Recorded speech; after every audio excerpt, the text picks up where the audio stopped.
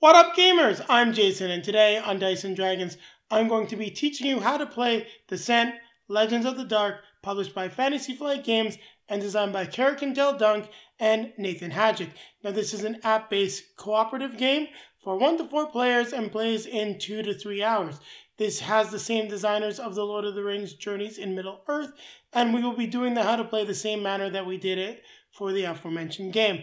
In this game, you'll be taking on the roles of heroes of Terrinoth. You have ventured to the barony of Forthyn, which is on the outskirts of the realm, probably the farthest barony away from the capital, actually. It borders the realm of the demonic barbarian horde, the Uthuk Y'llan, and they are beginning to make an incursion into the barony. You'll be going on different quests as you are based out of the free city of Frostgate in order to defend the barony, and along those quests you're going to be progressing in the overall story and each character's own personal story, while you'll be upgrading your weapons in a manner similar to RPG video games. I think I covered enough about the game. Let's get to the teach. Now we're going to teach you how to play Descent: Legends of the Dark. Well, I skipped over the first part of getting the app set up because it's not all that interesting and we have to skip through a bunch of stuff. The first thing you're going to do is open the app, select a new campaign, enter the name of your party, and then you're just going to go through all of the story that will give you some background on the world of Terrinoth and then some story about the characters themselves. As you can see, we can select 4 heroes. For the case of teaching you the game, we're just going to select 2 of them to just go over in detail a little bit more about the heroes. We've got Bryn, the Human Avenger, who is your more tanky character, as you can see because of their health. We've got Cyrus, the Human Prodigy, who is your mage character. We have Galadin, the Elf Huntsman, who is your ranged, your ranger character. So great at range attack, but don't worry, they can handle things up close as well. We've got Varix, the Dragon Hybrid Outcast, who hits like a truck as well, depending on the weapon and also the weaknesses that we'll talk about in a minute. They are also the healer. And then we've got Keely and Chance. Now, these 2 characters are going to join your party a little bit later on, so don't worry. They're included for a reason, and they will join your party sometime after the first quest. Now, what you're going to need to do in the app is select your heroes, and in this case, we're going to pick Bryn and Cyrus, so we can hit confirm, and then we're going to be off to the races in terms of what we will be doing in the app. Now, I'm going to take a quick pause from the app for a second, and we're going to just take a look at setting up our characters. So what do we need to do for the character setup? Well, you'll need to take their character sheet. You want to place that in front of you. You will need 2 health dials set at their proper health amount. I'm going to place it over here, actually. Just looks a little bit better. And then you're going to want to have one for Bryn as well, of course. You will also need to take out their weapons. Now, one thing I want you to take a look at here, as you can see, we've got the Warden's Blade. It's dual-sided. We've got some other weapons that Bryn will be able to use. We also have the Weighted Hammer, dual-sided. And what you'll notice here, and this is because we've got the promo items from pre-ordering, we've got just different art cards for these blades. Now what you do is you're going to insert them in a plastic sleeve like you see here, and these will represent your starting weapon. So let's just take a look at them in more detail. So these are the original cards, as you can see here. So we've got the Warden's Blade. Now you've got the upgraded version, which you can tell just by the 2 arrows. So essentially what you do is you put them back to back in the sleeve, and you are good to go. So we have to do that for each of the characters, and you can decide whatever side you would like your card to be on. It is the same with the hero cards. They're double-sided, so you can place them on either side. And then all of the rest of these cards, well, they're going to show up later on in the game as you play. Another thing that you will not be using at the start is the hero's skills. Later on in the game, there's something known as the feat system, which will become available, and then you'll be able to get these 1 XP skills, and you can have as many of them as you can unlock as you are playing through the game. It'll tell you what skills that you have available. There are also 2 XP skills, 3 XP skills, so lots of cool stuff that you'll be able to gain.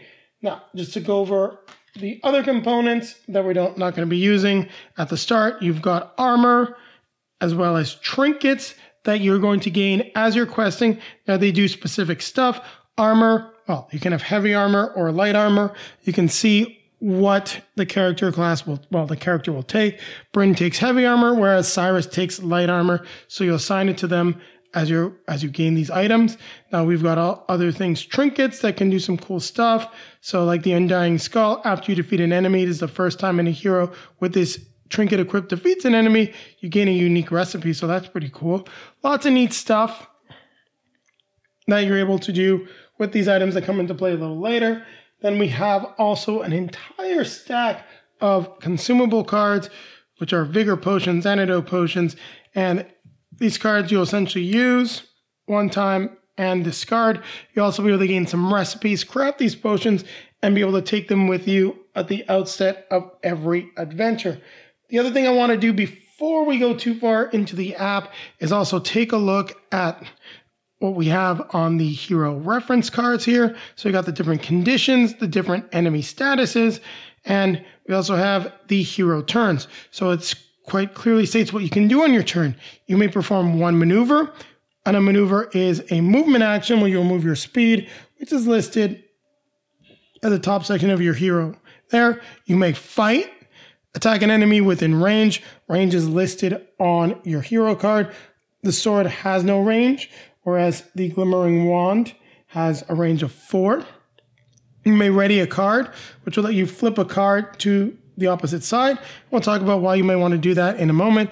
You can do a unique action, which may be given by a card. Actually, Bryn does have one, so we'll just take a look at that one quickly. So you can see one action. You can shift 3, then attack an enemy, and after this attack, you do have to flip the card. We also have the fatigue limits of the cards, and in order to do certain abilities, you do have to be able to place fatigue on the card. So for example, the glimmering wand, after your attack, a hero may shift 2. You need to be able to place 2 fatigue on the specific card in order to execute that ability. Then we've got the explore action, which will allow you to interact with terrain or a token. We've got the explanation for the dice results, and then the conditions are all listed here. So let's just go over why you'd want to ready a card. It's also a great example, also a great opportunity for me to talk about the different conditions. So we have the positive conditions of the blue ones, focus and prepare. Focus lets you reroll a die. The prepare token lets you flip a card, so the card that's been prepared, without having to use an action. And pretty cool that I flipped this over. As you can see here, the crooked staff has reach, meaning that it can actually reach an extra space. So it's not ranged, but it's not limited to adjacent spaces. Let's put this back on the glimmering wand though. Next, we have the statuses of infection and terror. At the end of the hero phase, these statuses will trigger, causing you to, if you're infected, you will take 1 damage for each infection token that you have. If you're terrorized, it's 1 fatigue for each token that you have. And if you can't place any more fatigue on your cards, well then you will start taking damage. Lastly, we have the scarred condition, which means when you flip a card, you'll take 2 damage from that scar. You may also heal conditions with certain cards and abilities throughout the course of the game. So the reason you want to take a ready action is, let's say I've been infected and terrorized. By taking a ready action, I get to get rid of all of the conditions, just to mention it, all of the fatigue that's on it. So I will have to take different actions, but it essentially refreshes the card and lets me heal up just a little bit. Next, we've got the tokens that you're going to see on the map. These are just interaction tokens, places that you're going to want to inspect, and sight tokens, which will trigger once you get in range of said tokens. So we've really gone over the basics here. Now for more stuff, we're gonna have to go to the app, and we will skip ahead at some point just to take a look at the city actions. Now, that'll be from where Julie and I are at in our game, so I'm gonna try to avoid any spoilers, but you've been forewarned. So at this point, it says, even if we're near a watchtower, we should set a watch. Bryn says, any volunteers? So we get to decide who will be on watch. As we've got a mage or a warrior, I'm going to pick Bryn to go on watch. So we get some nice text explaining that Bryn is on watch. We just hit continue, some more text. Then it's going to tell us how to go through everything. And we do get a nice explanation of everything, such as the underlays, where you can find some of the rules in the reference guide. The first thing we're going to want to do is find place tile 10B and a water underlay. Now, if you saw, no, I didn't have those out earlier. We've got these underlays, so you can have molten lava, water, or we've got spike traps and swampy area. So what we need is the water underlay. Then we need tile 10B. So to get tile 10B, we're going to be going through all of the tiles. Now I'll take a look further off camera, as there are quite a few of them, and I know which one I'm looking for. Well, we got a lot of them, and it's the organization system for them, I haven't quite figured out the best way to do it yet. And here we go. So we've got tile 10B. Now I just want to make sure that it matches what we see on the map. So we got tile 10B. We continue. Some more explanations. We are instructed to then place a site token. You're instructed to place a second site token. So we've got explanations for the site tokens. Even tells you where to find the information on the Learn to Play. It tells us where we will place Bryn. So we take our miniature for Bryn and place her on the highlighted space.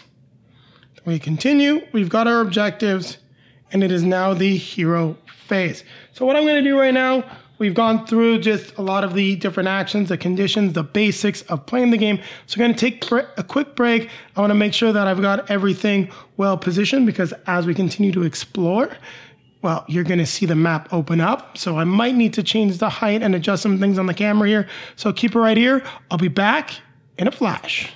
Now I'm going to teach you how to go through the hero phase and the darkness phase for Descent.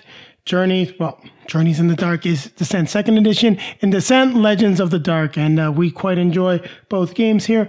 As you will notice, I have changed the orientation of the board. That's because I need some more space, as it's going to be extending out this way. Just a little spoiler there, Julie and I have already played through this mission.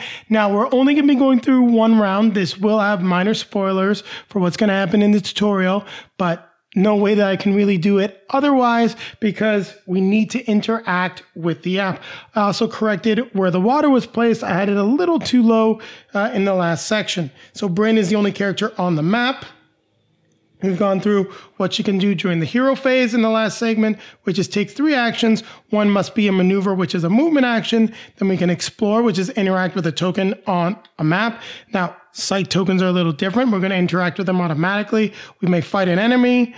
We may take another maneuver action. We may ready a card, flipping it and discarding all conditions and fatigue on it, or a unique action such as Bryn's outmaneuver, which is listed on her card.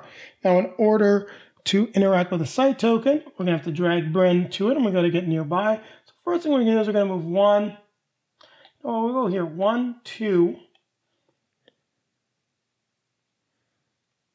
And you know what? I think I want to be here maybe, because I can take a step another way. We then drag Bryn's portrait to the site token. Now, if you want to change the orientation, you can also adjust it on the app, which I'll show you in just a second. So we get a little more story, and then we're instructed to place more tiles.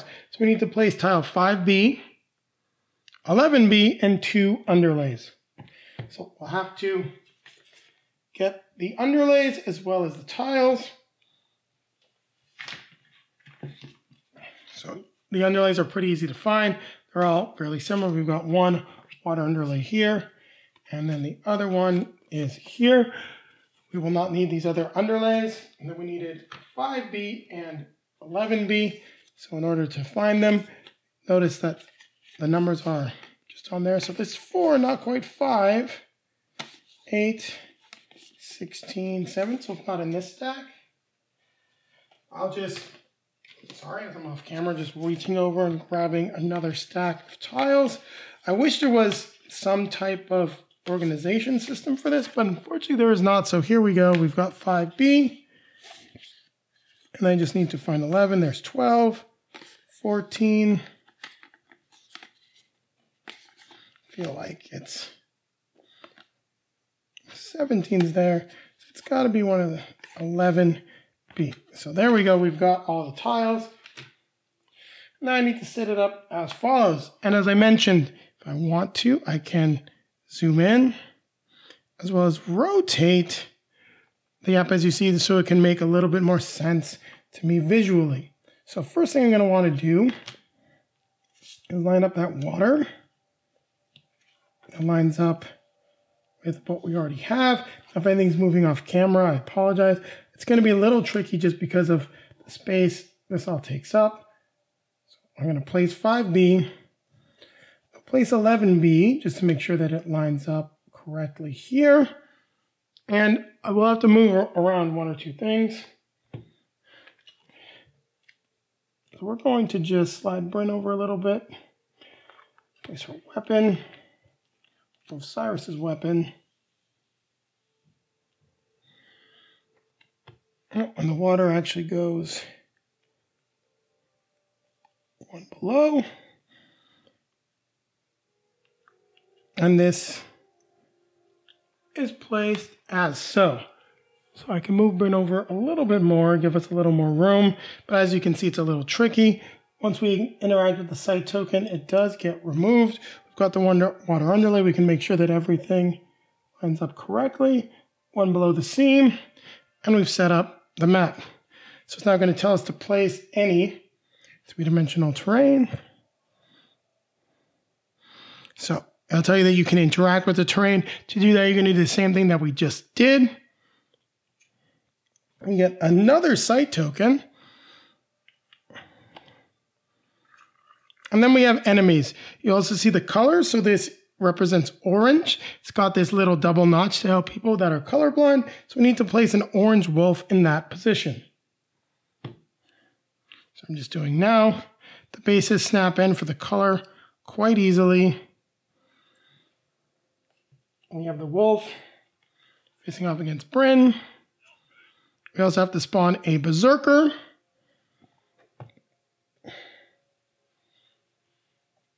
So we've got what we need for the berserker. There. 1, 2, 3, 4 down. As I can see here. And it says you are under attack. The rules, how you can fight. And then now, because of the sounds of battle, it wakes up everyone else. And as this is a 2-hero game, Cyrus can now come into play in any of these 4 positions.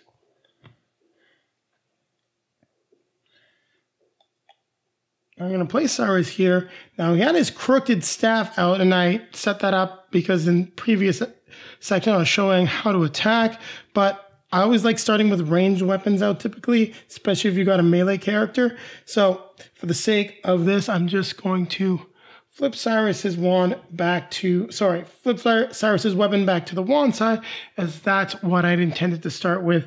And that's quite clear if you watched the first section of the video. And there we go. So we have to defeat the enemies.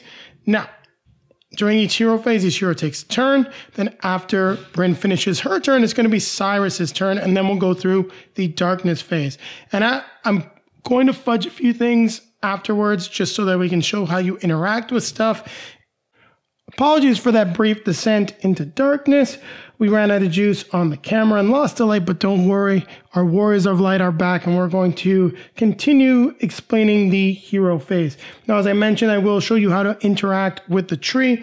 Now, that covers the same type of interaction that you may do with objects such as the well, chests, even cauldrons and tables. The way you will be using them is exactly the same. Now, unfortunately, I can't control what you'll be using because that's all run by the app. We're now going to talk about movement and showcase attacking because I really want to get into impeded movement, and the wolf is definitely going to be doing that to Bryn.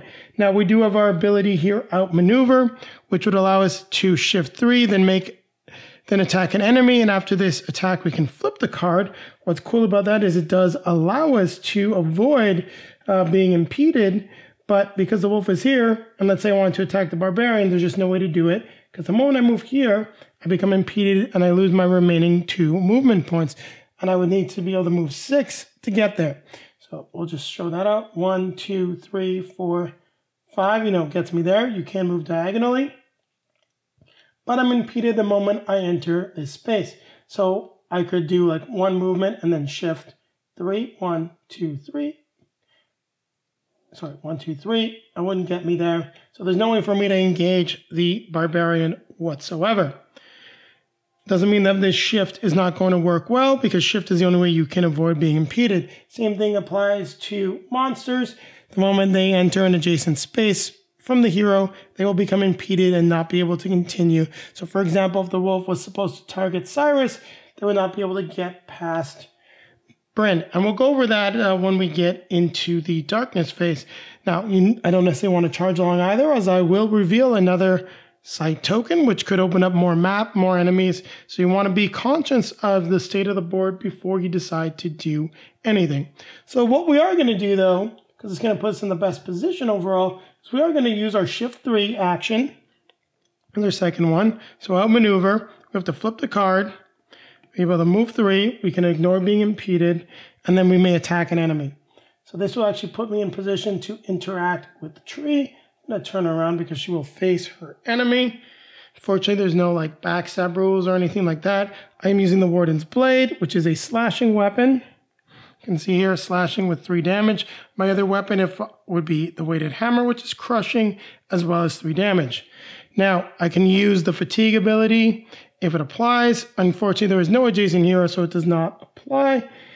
And steady defense would let me use a fatigue ability for defense. The card shows that I will roll a black d6. Same thing for defense. So I'm going to attack the wolf. Now to attack the wolf, I simply drag over to it. I pick my weapon, and then I will roll my dice, and if there's any statuses that I can apply, like afflicted, dazed, doomed, enfeebled, exposed, and slowed, I can apply those there. Now, all of those statuses are listed on your reference card, so use that to look them up, but you definitely want to weaken enemies as much as possible.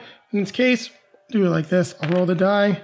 I've got 4 successes, and these symbols here, the pluses, and you can see that also on the hero cards, they are advantage, so I have to place a fatigue, and it can go on any one of my cards to add a success. Now at this point, as I'm using the Warden's Blade, and the chance of me having an adjacent hero, I'm going to put them both on it, so that gives us a total of 4 successes, which we then enter into the app. We hit confirm, and the app will deal the damage, and lo and behold, the wolf is weak to slashing weapons, which is pretty cool. So the enemy will shift 1 space towards me. However I decide to move the enemy, it's up to me. It does not necessarily have to be advantageous. They will shift. They're still adjacent to me, so I will automatically suffer the 1 damage. Now, I could potentially interact with the tree, but I'm not going to interact with the tree. I'm going to try to take out this wolf. But for the sake of just showing you how, if you want to interact with a tree, you would just drag your character over there. We'll showcase that a little later. So the first thing we're going to do is attack the wolf again. We know they're weak. We can get an enemy off the board. It's always my favorite way to do things. So we get 3 successes. That is the end of the wolf. So we're told to remove the wolf. If we'd gained any items or things like that, it would be listed there as well. Bryn has now taken her 3 actions. It is the end of her turn.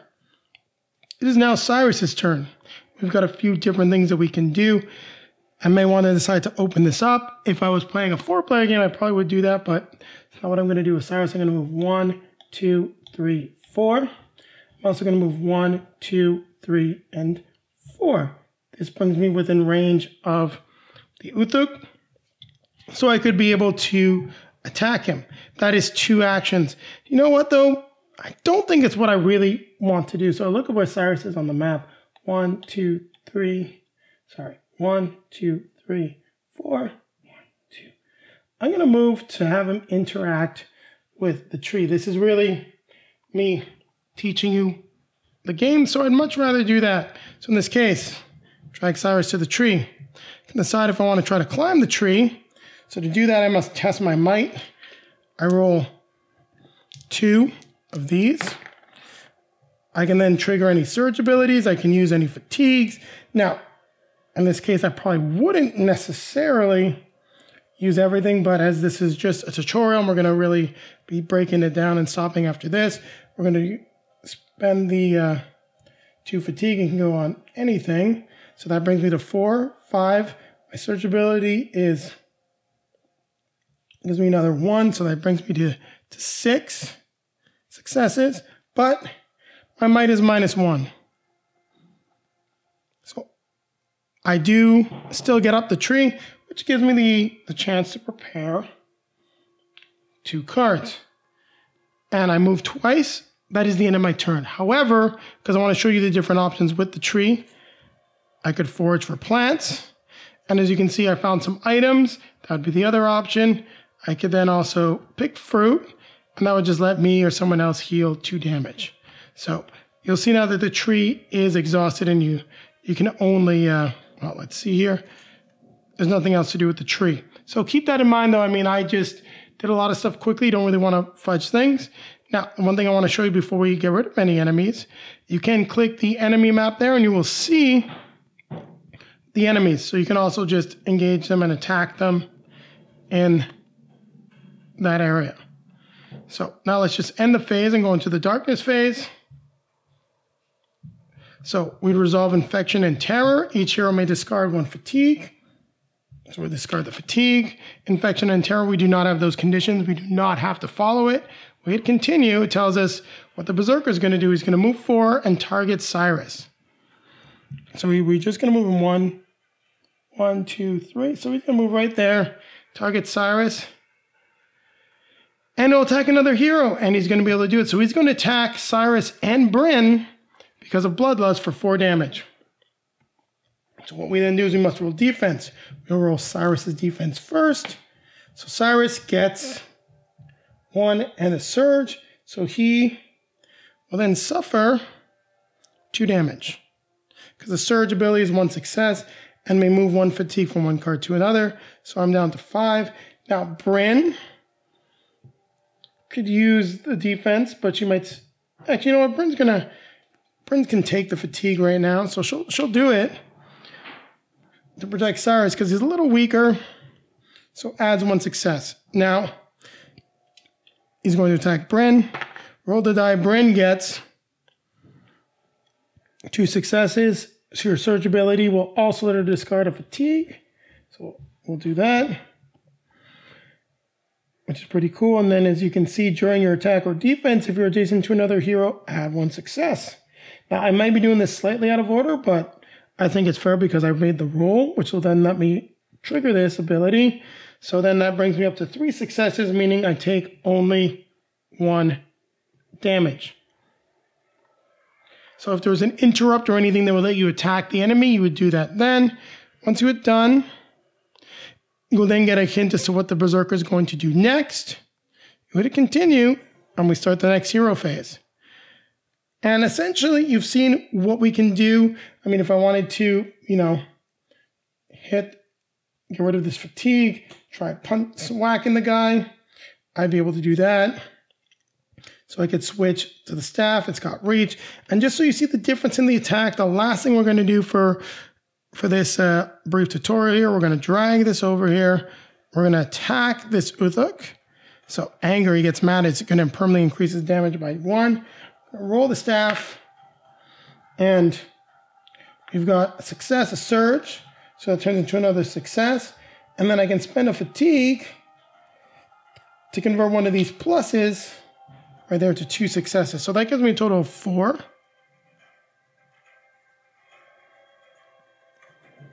So I hit him for 11 damage. Now, let's pretend I have something else that I could have done that could have potentially have afflicted him. You know, let's say my second attack, he's afflicted. Don't do as well. But you see, sometimes it doesn't do much. The other status is enfeebled.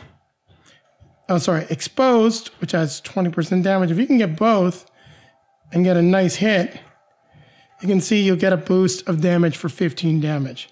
You know, and that would get the Berserker off the board. You know, I obviously attacked a bunch. You can see now that after attacking, all this stuff is not going to be set up on the map. But as we said, we're really just going to be breaking it down.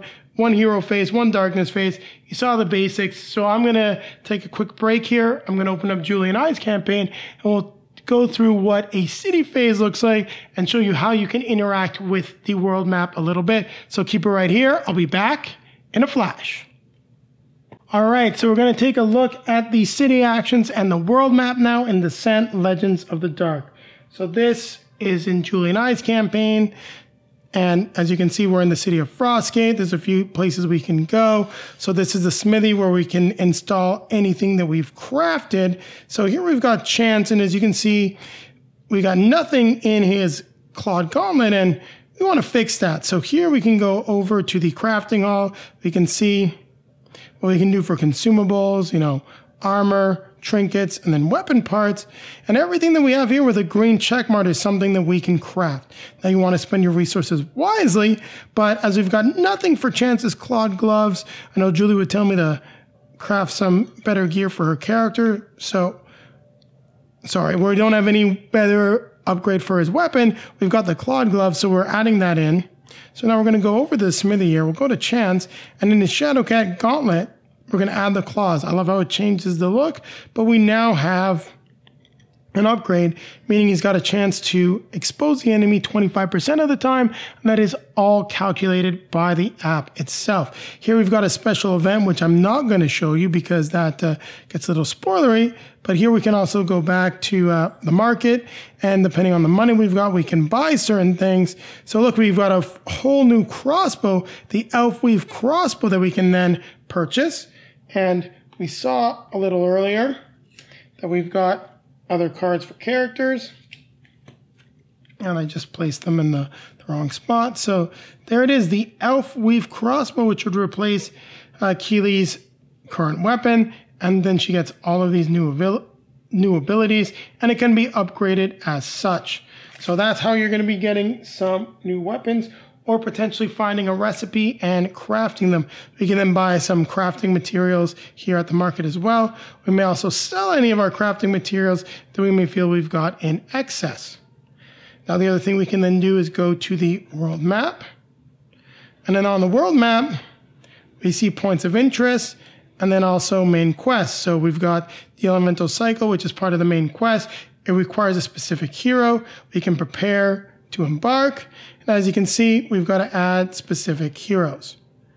And we can add, you know, up to 4 heroes. We have a choice from our pool of 6. Same thing here. We've got the 2 Dreamers, which is a main quest that requires Galadin. These are side quests that we can do. So at this point, it's a narrative event. So we can actually just go experience those narrative events. We can also, so this one, I believe, is in Frostgate. And because we're back on the city map here, I'm trying to remember if this one is in Frostgate.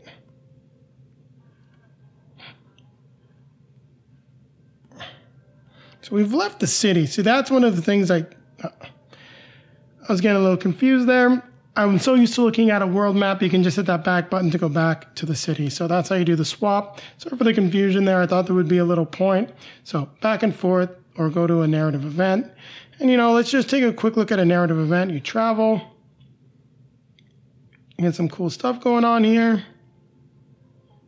And then you find yourself at a small graveyard. We just found an item on the way. So that happened on the way. And then we get to the event. And, oh, we've got some cool story stuff happening. So that's what you saw that we were able to also do in town. And I don't want to spoil it for Julie. So we're closing out of the app here. Got to see a little bit of what's on my iPad. But this was a nice overview of the city action and other things that you can do in this game. Now, unfortunately, I didn't quite use that space. Thought about a way I could have filled it with just some some content, but we've got a full overview now of how to play Descent Legends of the Dark. There are definitely some more intricate rules that you'll be able to figure out in the rulebook. The app will help you along the way, but I hope you enjoyed the video, so keep it right here as I'll be coming back at you with a quick outro. Thank you very much for watching, everyone. If you like what you saw, don't forget to click that like button, comment, subscribe, hit the notification bell so that YouTube will let you know when our next video is released. Also, down below in the video description, you'll find links to all of our social media feeds, Facebook, Twitter, Instagram. If you'd like to see pictures of Julie and I playing Descent Legends of the Dark as we're going through this whole campaign, there will be plenty on those feeds. Also down there is a link to multizone.ca, a great Canadian game store. Click that link, get 10% off your next purchase, and it's a great way for you to support the channel because a portion of that purchase is returned to us. Also popping up in front of me are going to be links to some of our previously released videos. Over here will be our most recent release, and over here we'll take you back to our review of Descent Legends of the Dark. And with that being said, don't forget, keep playing games.